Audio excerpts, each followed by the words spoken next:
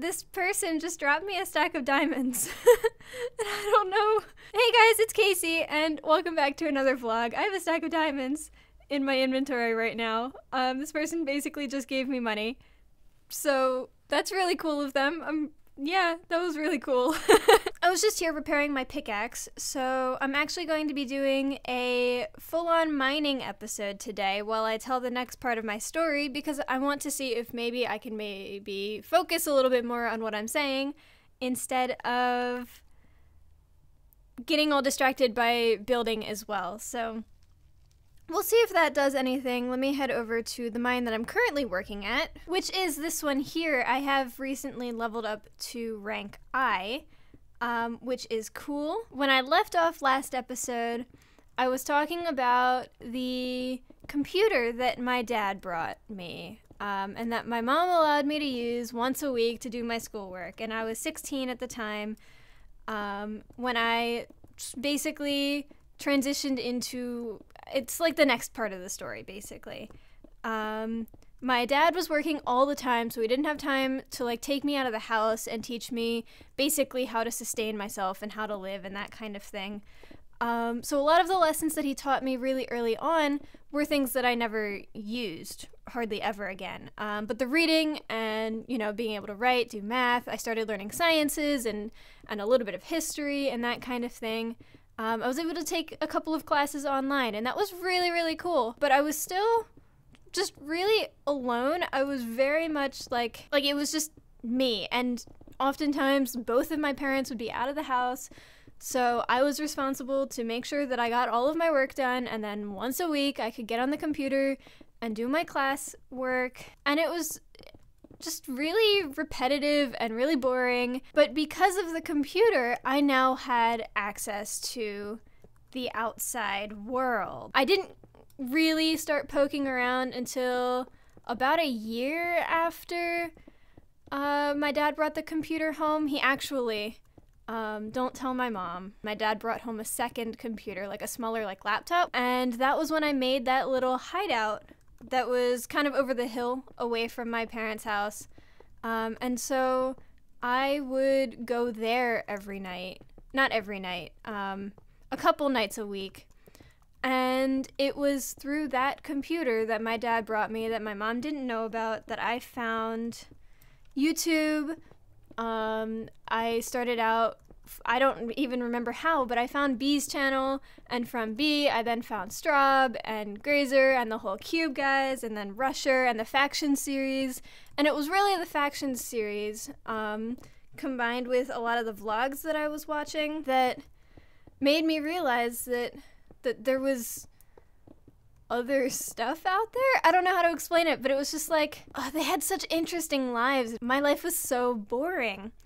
And I didn't know what to do about it. And it was really, the more that I saw other people living these really cool lives, the more that I was like, I don't want to be here anymore. And I shouldn't have to be here anymore. My mom doesn't have to own my life. I was 17 at the time. You know, I didn't have to keep living there.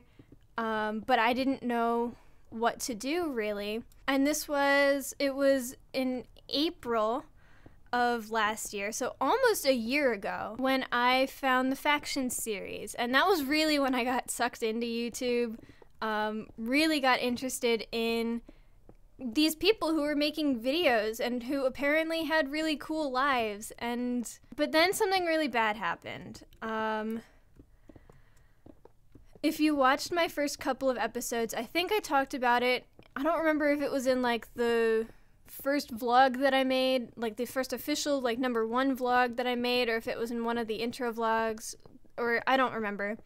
But I talked about it in one of the videos. When I showed off my father's memorial, like in the corner of the mountain where my parents' house was, my mom received a message in May, pretty early May, so yeah, almost a year ago, not quite a year ago yet, that my dad had gone missing. And they didn't know where he was, but they didn't think that he was alive anymore. And, you know, that was just really rough, really devastating, truthfully. The one person that I had who was closest to my side, I guess, like he was still, I don't know, he at least would fight for me sometimes whenever he was around. He wasn't around very often, especially for the much later years.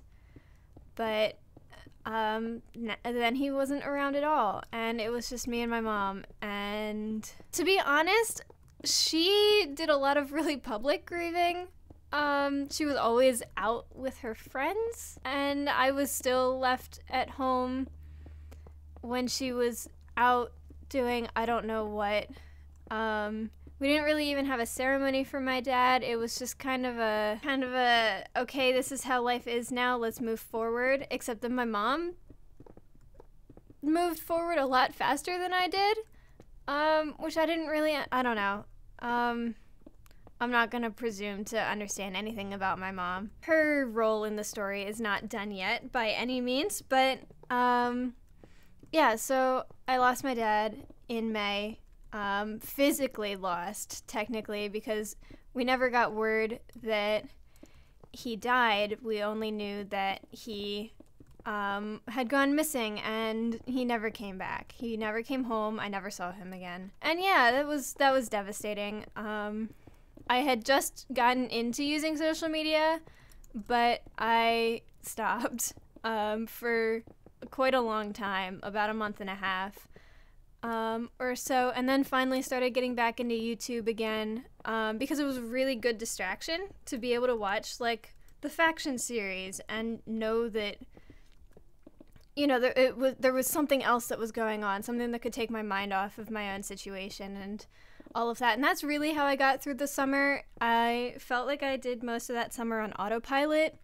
Just, you know, it was the same old routine. And for once I was a little bit glad for the routine, just because the repetition was easy. It was easy on my brain. It was easy on my mind. It was easy to have that kind of consistency.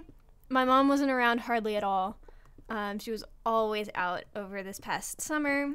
So it was just me all the time. And yeah, it was just really difficult. It was really, like, I don't really have the words to describe it or to explain what happened or to even talk about what was going through my brain at the time, just because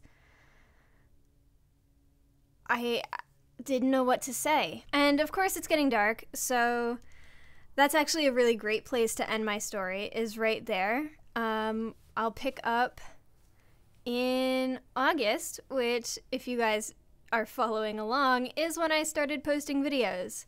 So I can rank up before I leave. Anyways, that was the rough part of the story. It's gonna get better from here. It really is. Thank you guys so much for watching. Thank you guys for sticking around. I love you guys so much. Your comments are amazing, and all of your feedback, and just knowing that there are still people who are watching my videos and who still care. You guys are awesome. And as always, we'll see what happens next time.